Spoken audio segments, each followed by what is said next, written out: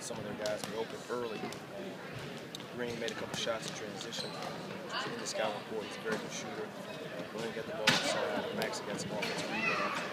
That got them going, and it kind of slowed us down.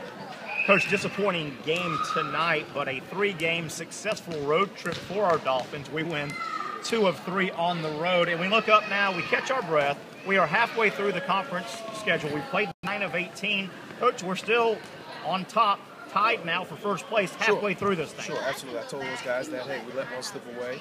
We were trying to get 2 on the road. We let one slip away that I thought, had we had more of a focus at the beginning of the game, I thought we would have played them. But again, give them credit. Coach, we get back home Thursday, Saturday. Good to be back home. We play 2 games in Swisher.